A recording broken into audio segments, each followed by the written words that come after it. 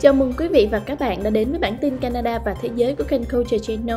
Trong phần tin tức Canada sẽ có những nội dung đáng chú ý sau đây. Chuyến bay cuối cùng di tản người Canada đã rời Israel. Bộ trưởng Joly kêu gọi người Canada ở Lebanon di tản nhưng không nói ai sẽ chi tiền. Lãnh đạo Poilievre nói Trudeau làm xấu đi mối quan hệ Canada-Ấn Độ. Canada đã chặn các thương vụ mua lại của Trung Quốc vì lo ngại gián điệp. Kiểm soát của nhà nước trong nền kinh tế Canada đang bị thu hẹp. Toronto là một trong những thành phố tốt nhất trên thế giới về việc làm công nghệ. Cùng những tin tức đáng chú ý khác, và sau đây là bản tin chi tiết, mời quý vị đón theo dõi. Thời tiết Toronto sẽ giống như mùa hè trong tuần này.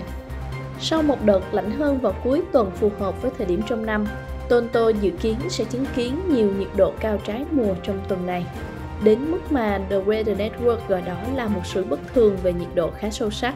Nhiệt độ sẽ đảo ngược so với mức giảm thông thường theo mùa. Cơ quan này cho biết vào hôm thứ Hai, đồng thời dự đoán nhiệt độ trên khắp Ontario sẽ cao hơn mức bình thường từ 10 đến 12 độ C vào cuối tháng 10. Các khu vực gồm Windsor, London, Hamilton và Barrie sẽ chứng kiến nhiệt độ lên tới 20 độ C vào thứ Tư, cùng với nhiệt độ thấp qua đêm đặc biệt ấm và nóng hơn những gì mà miền Nam Ontario thường trải qua vào thời điểm này trong mùa.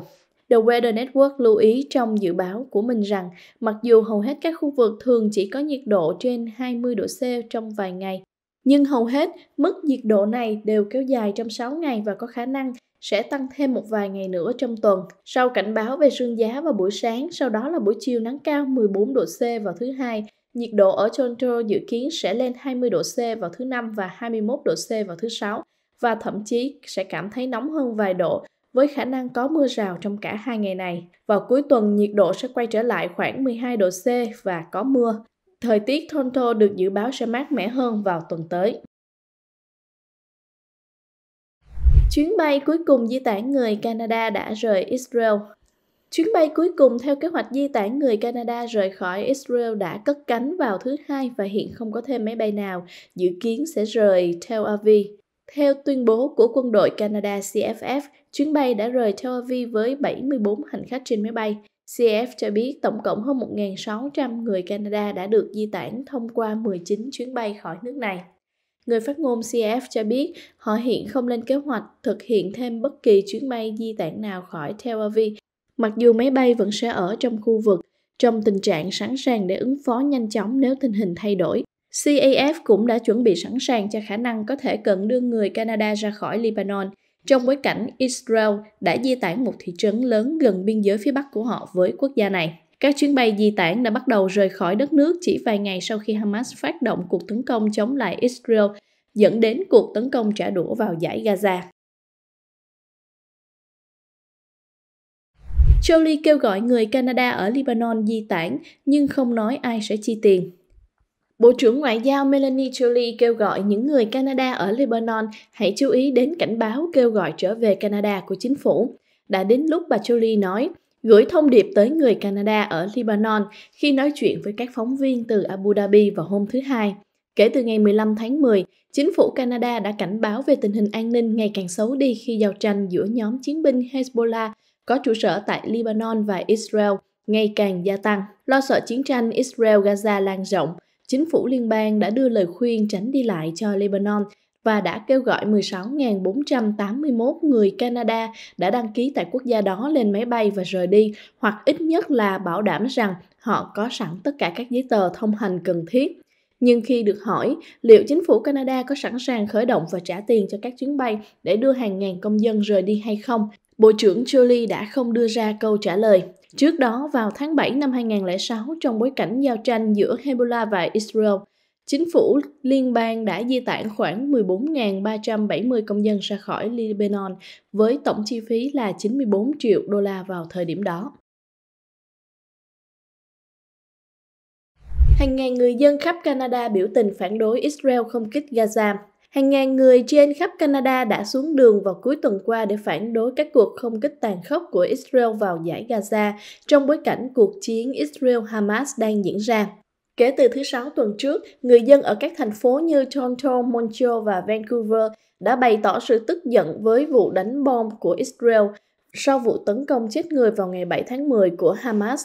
Trong các bức ảnh và nội dung được đăng lên mạng xã hội vào cuối tuần qua, có thể thấy mọi người đang hô vang và cầm cờ Palestine, trong khi có thể thấy những người khác dương cao các biển hiệu ghi những câu như chấm dứt cuộc bao vây ở Gaza và chấm dứt tội ác chiến tranh của Israel. Trong cuộc biểu tình ủng hộ người Palestine tại Queen's Park ở Toronto, những người biểu tình đã kêu gọi chính quyền Ontario xem xét lại một kiến nghị được thông qua một ngày trước đó. Đề nghị này đã lên án Hamas và khẳng định quyền tự vệ của Israel. Trên nền tảng X, mọi người đã chia sẻ các cảnh quay về các cuộc biểu tình diễn ra ủng hộ Palestine, bao gồm một số clip cho thấy những người biểu tình hô vang khi chặn các con đường phố ở trung tâm thành phố.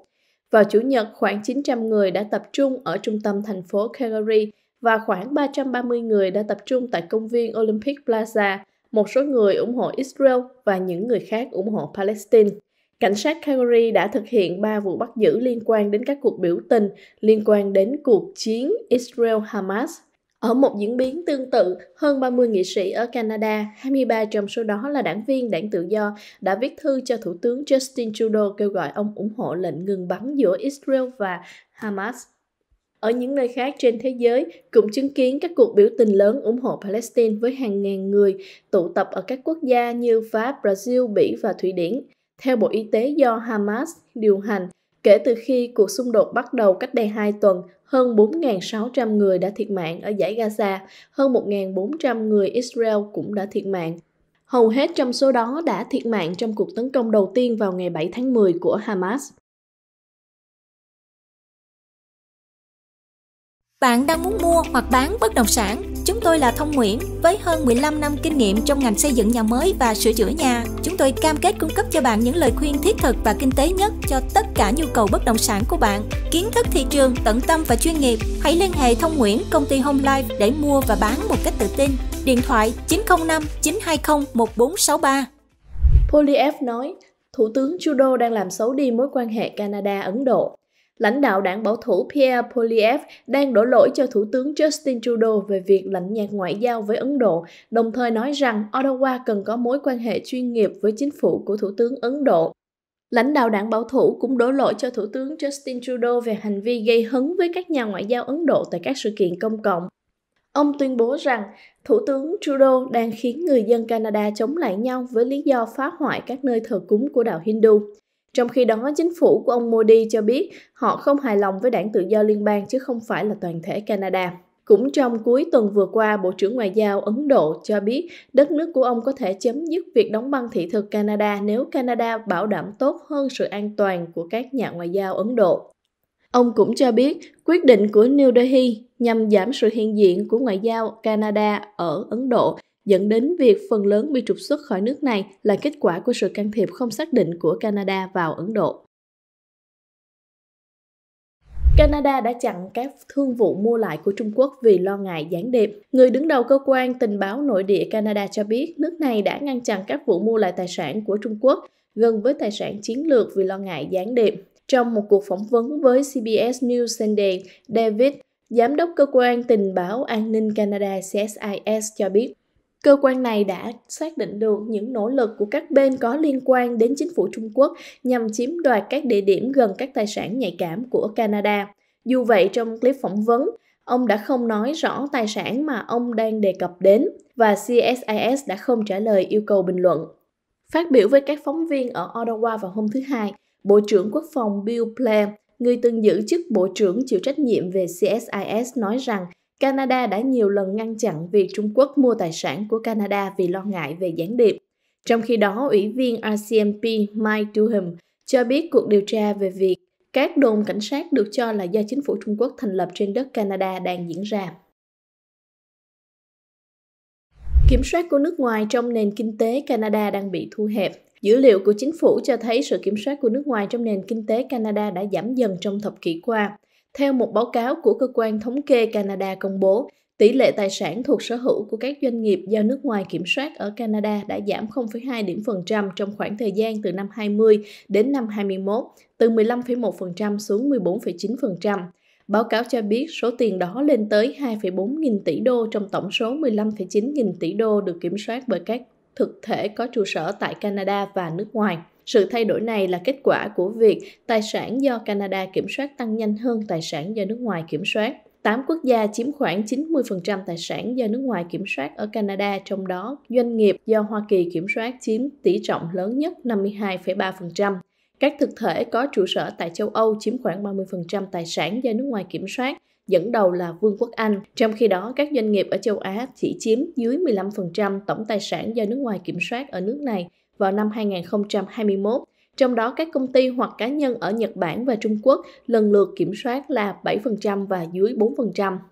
Báo cáo cũng cho thấy sở hữu nước ngoài trong lĩnh vực phi tài chính tập trung vào thương mại buôn bán, đề cập đến các doanh nghiệp giao hàng từ nhà sản xuất đến người tiêu dùng, chiếm 48,2% tổng tài sản trong ngành đó.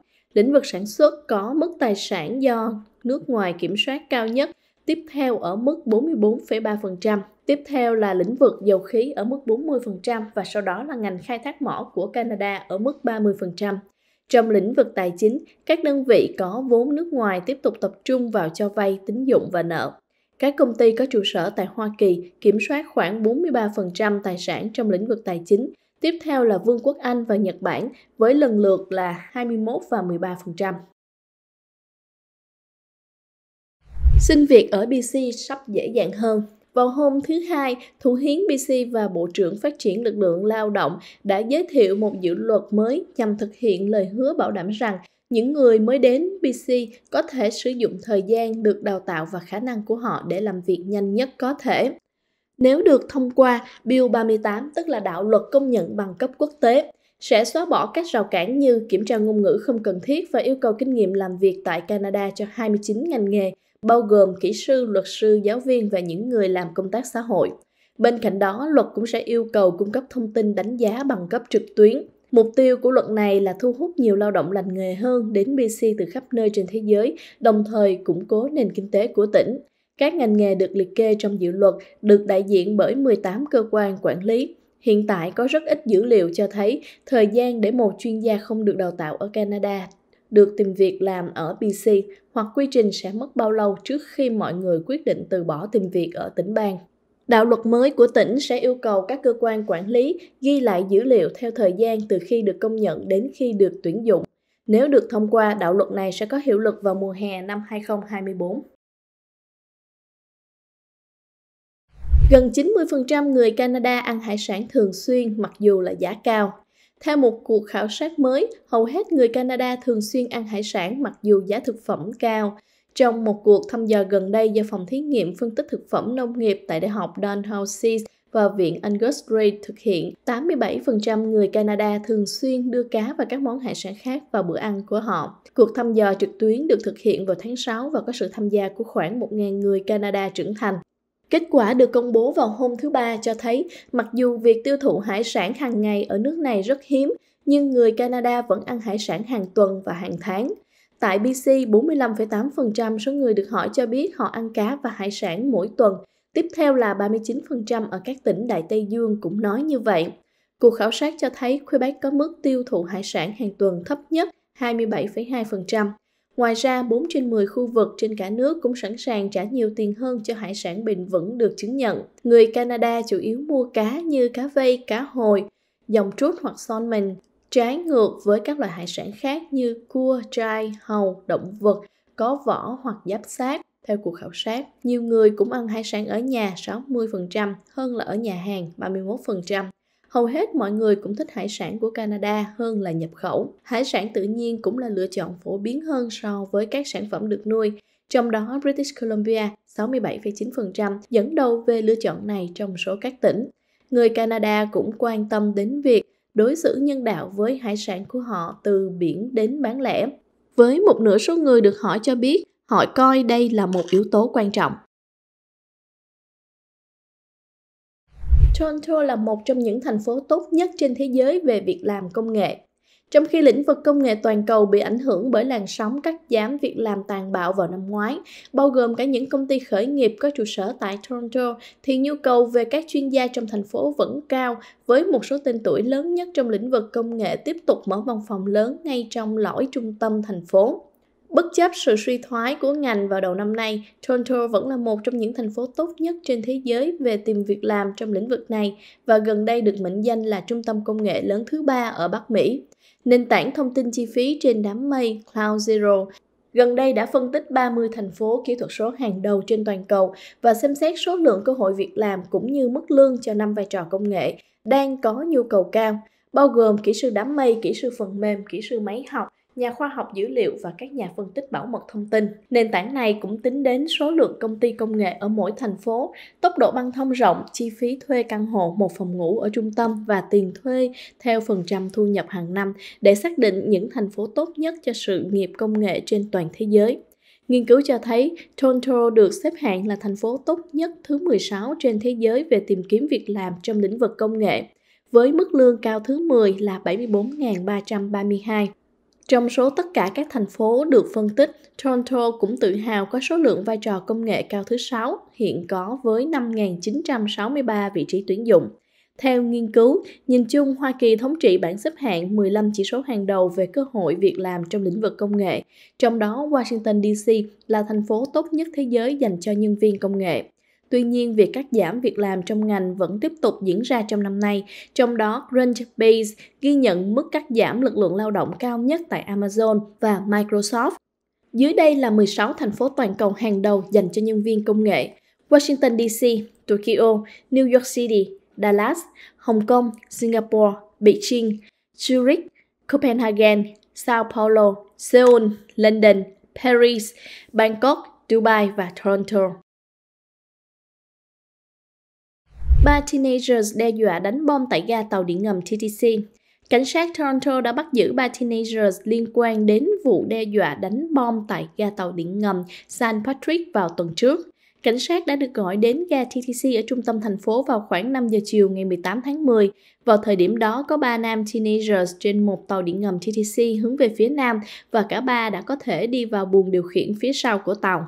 Theo đó, nhóm này đã phát sóng thông báo qua hệ thống loa trên tàu, tuyên bố rằng có một quả bom trên tàu. Các teenagers sau đó đã bỏ trốn với tài sản bị đánh cắp, trong khi đoàn tàu và nhà ga được di tản vì lý do an toàn công cộng. Cảnh sát cho biết các sĩ quan đã khám xét và làm rõ mối đe dọa tại trạm và không có thương tích nào được báo cáo. Kết quả, 3 teenagers 17 tuổi đang phải đối mặt với các cáo buộc về tội phá hoại trên 5.000 đô, trộm cắp dưới 5.000 đô và gây phiền toái hay gây nguy hiểm đến tính mạng hoặc sự an toàn của công chúng. Danh tính của 3 teenagers được bảo vệ theo đạo luật tư pháp hình sự thanh thiếu niên. Tiếp theo là những cập nhật nhanh về tỷ giá hối đoái và giá vàng. 1 đô la Canada tương đương với 0,7303 đồng đô la Mỹ và cũng tương đương với 0,6863 đồng euro. 1 đô la Canada đổi được 18.027 đồng Việt Nam. 1 đô la Mỹ đổi được 24.687 đồng Việt Nam. 1 ounce vàng có trị giá là 1.971,02 đồng đô la Mỹ, tương đương với 2.697,83 đồng đô la Canada. Vừa rồi là những tin tức đáng chú ý ở trong Canada. Phần tin tức quốc tế sẽ được gửi đến quý vị ngay sau đây.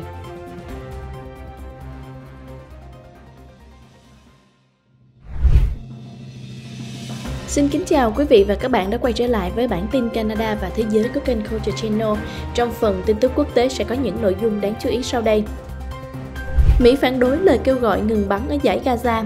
Mỹ phản đối kêu gọi ngừng bắn ở dải Gaza, cho rằng động thái này không thể chấp nhận đối với Israel và chỉ mang lại lợi ích cho Hamas.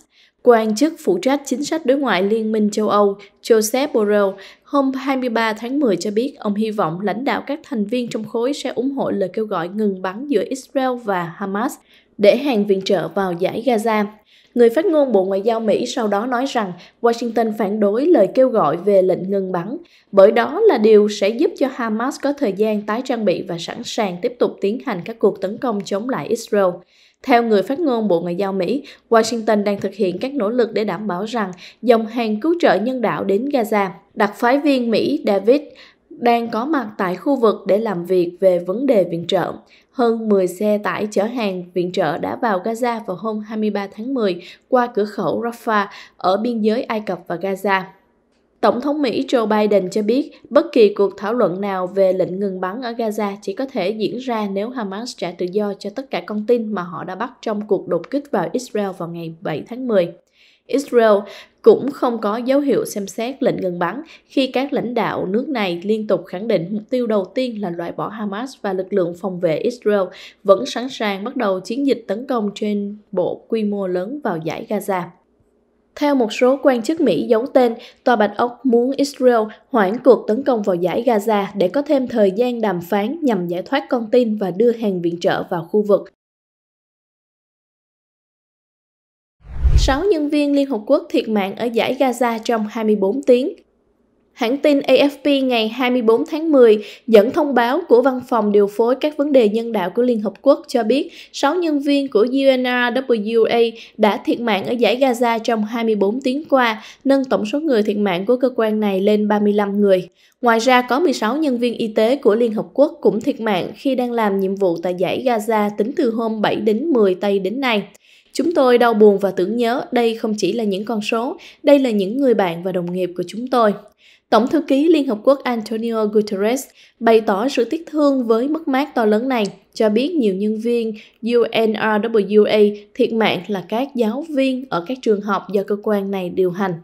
Gần 590.000 trên tổng số 1,4 triệu người di tản ở dải Gaza đã trú ẩn tại các cơ sở của UNRWA, trong đó 12 người đã thiệt mạng và 180 người bị thương tại các trường học của cơ quan này.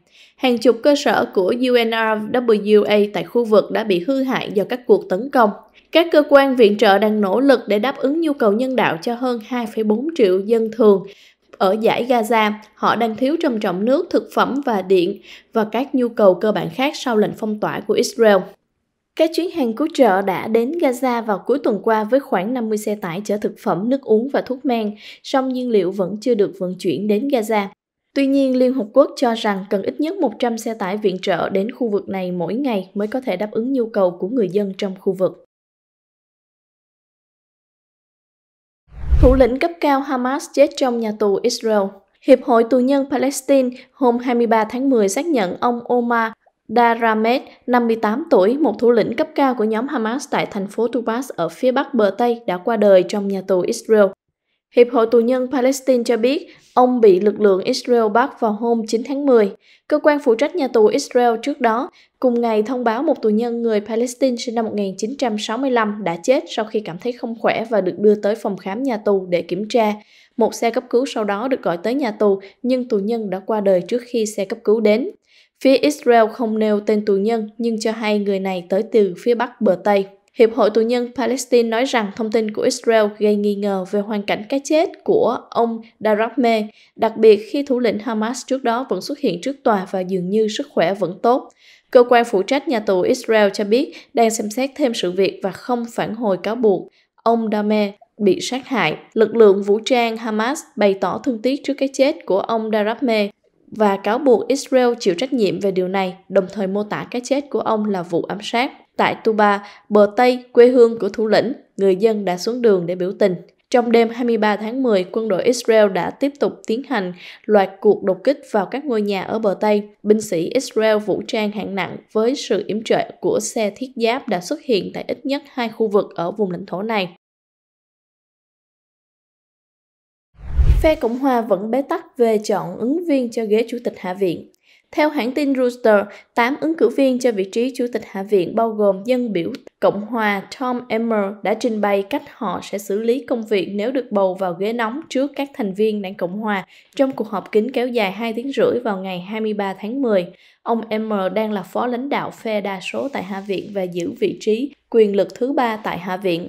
Ứng viên thứ 9 dự kiến tham dự là Dan Moser đã tuyên bố rút lui trước cuộc họp. Như vậy, đảng Cộng hòa sẽ họp lại vào sáng ngày 24 tháng 10 theo giờ địa phương để bắt đầu lựa chọn ứng cử viên Chủ tịch Hạ viện thông qua một loạt cuộc bỏ phiếu kín. Với thế đa số xích sao 221-212 tại Hạ viện, không rõ liệu có đảng viên Cộng hòa nào có thể giành được số phiếu cần thiết để giành quyền Chủ tịch hay không. Hạ viện đã rơi vào tình trạng mất kiểm soát kể từ ngày 3 tháng 10 khi cựu Chủ tịch Kevin McCarthy bị lật đổ. Tiếp đó, đấu đá nội bộ khiến 2 ứng viên gồm nhân vật số 2 của phe Cộng hòa tại Hạ viện là Steve Scalise và Chủ tịch Ủy ban Tư pháp Hạ viện Jim Jordan không thể ngồi vào ghế nóng. Sự hỗn loạn của phe Cộng hòa tại Hạ viện đã kéo dài từ đầu năm khi ông McCarthy phải trải qua 15 lần bỏ phiếu để nắm búa chủ tịch vào tháng 1 năm 2023. Trong đó, ông đã phải đưa ra một số nhượng bộ bao gồm cho phép một thành viên có thể kích hoạt bỏ phiếu loại ông. Điều đó đã xảy ra trong tháng 10 2023 khi 8 thành viên của đảng Cộng Hòa cùng chung sức lật đổ ông McCarthy dưới sự dẫn dắt của hạ nghị sĩ Mark Gaetz sau khi ông McCarthy bắt tay với đảng Dân Chủ nhằm ngăn chặn việc chính phủ đóng cửa một phần. Bitcoin lên mức cao nhất trong 1 năm rưỡi. Tiền số lớn nhất thế giới từ khuya 23 tháng 10 gần như tăng dựng đứng. Từ giá thị trường là trên 33.200 đô la Mỹ, đồng tiền này đã vọt lên 33.600 đô la Mỹ cho một đơn vị. Tính đến khoảng 8 giờ sáng nay, có thời điểm Bitcoin chạm mốc 35.000 đô la Mỹ. Chỉ sau một đêm, tiền số này đã tăng 10% và đạt mức cao nhất từ tháng 5 năm 2022. Đây là vùng giá phổ biến của Bitcoin trước khi xuất hiện chuỗi khủng hoảng của Terra Luna, Three Arrows Capital, Genesis và FTX. Các loại tiền số có vốn hóa nhỏ hơn cũng ghi nhận diễn biến tích cực. Đồng Ether tăng 6%, đạt mức cao nhất trong 2 tháng và vượt qua mức trung bình động 200 ngày. Binance Coin và XRP cùng tăng quanh 5%. Thị trường này hưng phấn sau thông tin Ủy ban Chứng khoán Mỹ SEC không kháng cáo phán quyết của Tòa án quận Columbia, Washington. Cơ quan này cho rằng quyết định từ chối quỹ ETF Bitcoin thuộc Grayscale Investment của SEC đưa ra trước đó là sai lầm. Từ đó, nhà đầu tư kỳ vọng sự ra đời của một quỹ ETF Bitcoin sẽ thúc đẩy dòng vốn chảy vào số tiền lớn hơn. Điều này sẽ cho phép nhiều nhà đầu tư mua tiền số mà không cần giao dịch trực tiếp. Các chuyên gia của CoinDesk dự đoán quỹ ETF thuộc Grayscale Investment có thể được phê duyệt trong 3 tháng tới. Các nhà quản lý tài sản như BlackRock, VanEck, Wisdom Tree, Fidelity, Bitwise và Invesco đều có các ETF Bitcoin đang chờ xử lý. Trong đó, thị trường kỳ vọng quỹ thứ hai được phê duyệt sẽ là iShares ETF của BlackRock, nhà quản lý tài sản lớn nhất thế giới. Ngoài đón nhận tin tốt về sự tham gia của các quỹ đầu tư, các chuyên gia còn cho rằng Bitcoin tăng giá theo mối lo ngại lan rộng về nguy cơ cuộc chiến giữa Israel và nhóm Hồi giáo Hamas trở thành một xung đột khu vực rộng lớn hơn. Siêu sương mù gây ra vụ tai nạn liên hoàn ở Mỹ. Ngày 23 tháng 10, ít nhất 7 người đã bị thiệt mạng, 25 người khác bị thương trong vụ tai nạn liên hoàn liên quan đến gần 160 phương tiện ở bang Louisiana, miền đông nam nước Mỹ. Nguyên nhân được cho là màn siêu sương mù gây cản tầm nhìn của các tài xế. Theo giới chức địa phương, vụ tai nạn nghiêm trọng trên xảy ra trên đường cao tốc Interstate 55, khiến hơn 150 phương tiện giao thông bị hư hỏng nặng. Hiện tượng siêu sương mù đã khiến tầm nhìn của tài xế giảm xuống mức gần như bằng không, dẫn đến va chạm liên hoàn. Những hình ảnh do Sở Cảnh sát bang Louisiana công bố cho thấy nhiều xe hơi đã xếp chồng lên nhau, có nhiều chiếc bốc cháy và phát nổ tại hiện trường. Lực lượng cứu hộ đã lập tức có mặt tại hiện trường để tiến hành các biện pháp cấp cứu cho người bị nạn, cũng như dọn dẹp các mảnh vỡ gây cản trở trên cả hai làn đường hướng Bắc và hướng Nam. Trong số 25 người bị thương được chuyển đến bệnh viện cấp cứu, có nhiều người đang trong tình trạng nguy kịch. Thống đốc bang Louisiana John Bell Edwards đã gửi lời chia buồn đến gia đình các nạn nhân thiệt mạng cũng như động viên những người bị thương trong vụ tai nạn này. Ông đồng thời khuyến cáo người dân cẩn trọng khi di chuyển, đặc biệt là trong bối cảnh sự kết hợp giữa khói của những đám cháy rừng và sương mù dày đặc có thể dẫn tới những tình huống nguy hiểm. Theo Cơ quan Thời tiết Quốc gia Mỹ, hiện tượng siêu sương mù thường hình thành khi hơi nước ngưng tụ hòa lẫn với khói và hơi ẩm thoát ra từ những vật liệu hữu cơ cháy âm ỉ, chẳng hạn như là bụi cây hay là lá cây. Trong sáng ngày 23 tháng 10, cơ quan này đã ban bố cảnh báo về sương mù dày đặc đối với phần lớn khu vực Đông Nam bang Louisiana. Samsung bắt đầu thử nghiệm mạng 6G tại Mỹ. Samsung Electronics vừa tuyên bố bắt đầu tiến hành các thử nghiệm đầy tham vọng đối với công nghệ mạng 6G ở dải tầng 12,7G và đến 13,25G tại Plano, Texas của Mỹ. Theo TechGoing, để theo đuổi việc thử nghiệm các khả năng của mạng di động thế hệ tiếp theo, Samsung đã nộp đơn xin giấy phép tần số vô tuyến từ Ủy ban Truyền thông Liên bang Mỹ FCC. Các cuộc thử nghiệm sẽ bao gồm việc sử dụng một trạm gốc nguyên mẫu và tối đa là 32 đài di động. Trong đó, Samsung nhấn mạnh tầm quan trọng của băng tần 12,7G đến 13,25G đối với công nghệ mạng 6G. Những phát hiện ban đầu từ các thử nghiệm của Samsung đã chứng minh nhu cầu đáng kể về các ứng dụng 6G được điều khiển bằng phổ tần như thực tế mở rộng XR, liên lạc 3 chiều cũng như liên lạc và cảm biến chung. Hơn nữa, công nghệ 6G dự kiến sẽ vượt qua hiệu suất của 5G trong các lĩnh vực như tốc độ dữ liệu cao nhất, độ trễ, mật độ lưu lượng, mật độ kết nối, tính di động, hiệu suất phổ tần và khả năng định vị. Đây không phải là nỗ lực đầu tiên của Samsung đối với mạng 6G. Vào năm 2021, công ty Hàn Quốc đã nộp đơn xin giấy phép tần số vô tuyến bao phủ bán kính 500m ở Texas, đặt nền móng cho các sáng kiến 6G của họ. Vào tháng 11 cùng năm, Samsung bắt đầu thử nghiệm dự án 6G. Tháng 7 năm 2020, Samsung xuất bản một sách trắng để vạch ra tầm nhìn của mình về công nghệ mạng 6G. Công ty đặt mục tiêu cách mạng hóa kết nối không dây và tạo ra trải nghiệm siêu kết nối trên mọi khía cạnh của cuộc sống. Theo dự kiến, mạng 6G sẽ được thương mại hóa vào khoảng năm 2030. Với những tiến bộ không ngừng trong công nghệ 6G, Samsung đang đi đầu trong việc định hình tương lai của kết nối không dây và thúc đẩy đổi mới công nghệ. Sản xuất năng lượng sạch từ lông gà. Hydro là năng lượng sạch đầy hứa hẹn. Pin nhiên liệu hydro tạo ra điện bằng cách sử dụng màng bán thấm. Tuy nhiên, loài màng này thường được sản xuất bằng cách hóa chất vĩnh cửu, đắt đỏ, không thân thiện với môi trường, độc hại và có nguy cơ gây ung thư. Nhóm nghiên cứu tại Viện Công nghệ Liên bang Thụy Sĩ và Đại học Công nghệ Nanyang, Singapore tìm ra phương pháp mới để sản xuất các màng này. Interesting Engineering hôm 21 tháng 10 đưa tin.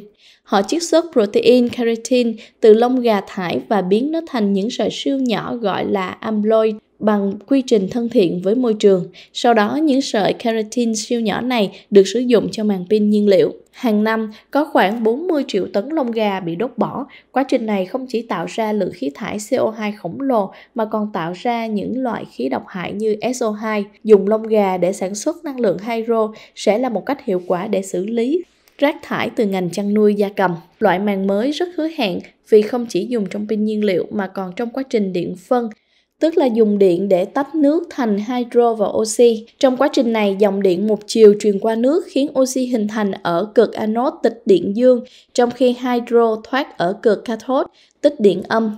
Nước tinh khiết không đủ dẫn điện và thường cần bổ sung axit. Tuy nhiên, loại màng mới có thể cho proton thấm qua, nhờ đó cho phép các hạt di chuyển giữa các anode và cực cathode, giúp điện phân hiệu quả kể cả trong nước tinh khiết.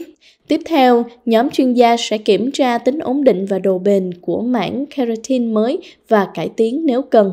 Nếu đã nộp đơn xin cấp bằng sáng chế và đang tìm kiếm các nhà đầu tư hoặc công ty để giúp tiếp tục phát triển công nghệ và thương mại. 6 loại trái cây siêu bổ dưỡng nên ăn hàng ngày. Sau đây là những loại trái cây giàu dưỡng chất tốt cho sức khỏe mà các chuyên gia khuyến cáo bạn nên ăn thường xuyên. Thứ nhất là táo. Táo giàu chất xơ hòa tan và không hòa tan như pectin, hemicellulose, chất xơ giúp kiểm soát đường huyết, thúc đẩy tiêu hóa, hỗ trợ sức khỏe đường ruột, tim mạch. Để cơ thể khỏe mạnh, bạn nên ăn táo thường xuyên. Thứ hai là bưởi. Bưởi dồi dào vitamin C, giàu kali, chất xơ, beta-carotene. Một số dưỡng chất trong bưởi tăng mức cholesterol HDL, tức là loại cholesterol tốt, giảm cân và vòng eo, cải thiện viêm nhiễm. Người dùng thuốc statin chặn canxi, ức chế miễn dịch nên hạn chế bưởi vì có thể giảm công dụng của thuốc. Người bệnh nên tham khảo ý kiến bác sĩ khi ăn bưởi. Thứ ba là quả việt quất.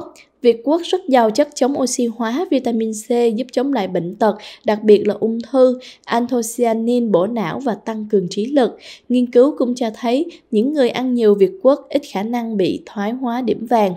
Thứ tư là cam. Cam giàu vitamin C, đồng thời chứa nhiều kali, folate, thiamin tức là vitamin B1, chất xơ, polyphenol thực vật.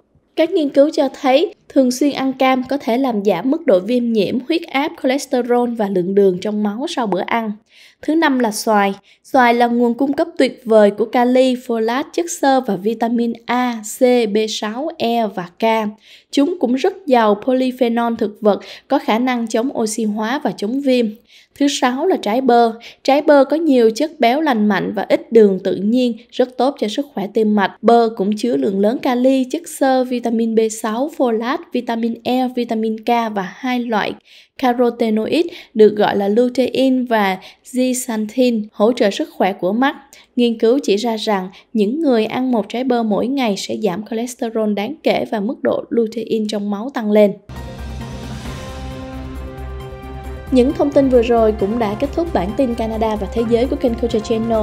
Cảm ơn quý vị đã quan tâm và theo dõi. Và quý vị đừng quên nhấn nút đăng ký, chia sẻ và để lại bình luận ở phía dưới video để ủng hộ cho kênh và nhận được những thông tin cập nhật nhanh nhất, mới nhất về tình hình Canada và thế giới. Xin chào và hẹn gặp lại!